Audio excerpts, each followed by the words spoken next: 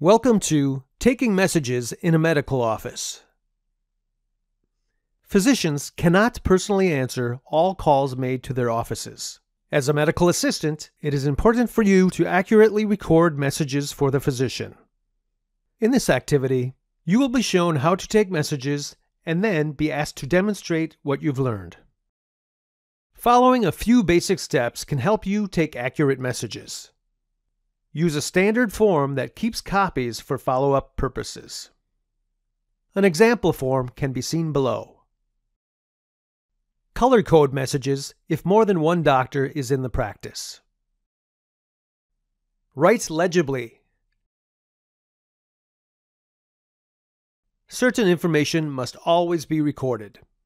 Always record the date. Always record the time. Always write complete details of each message. Always initial the slip so the physician knows who took the message. Always verify the phone number and area code of the caller. Now it's your turn. There are 3 things wrong about the message below. See if you can spot them. The date, phone number, and initials are missing. There are 4 things wrong with the message below. See if you can spot them. The time, last name, and initials are missing, as well as the area code is not included with the phone number. Let's do a final check. Did you write legibly? Include date and time?